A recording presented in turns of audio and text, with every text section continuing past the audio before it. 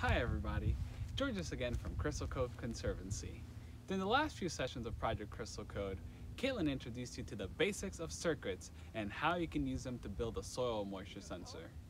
You also learned about the microbit mini computer and met Eric, who introduced you to the different coding skills that you'll need to write code to turn a microbit into a soil moisture sensor.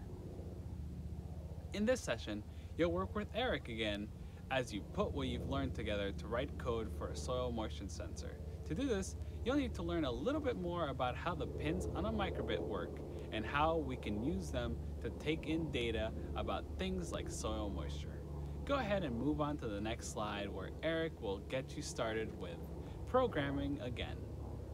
When you're done writing and testing your code, you'll be able to share it with us and we'll be able to use your newly constructed and programmed soil moisture sensor to collect our soil moisture data at our research site in Morro Canyon so we can test our hypothesis. Thanks again for all your help with Project Crystal Code. Take it away, Eric.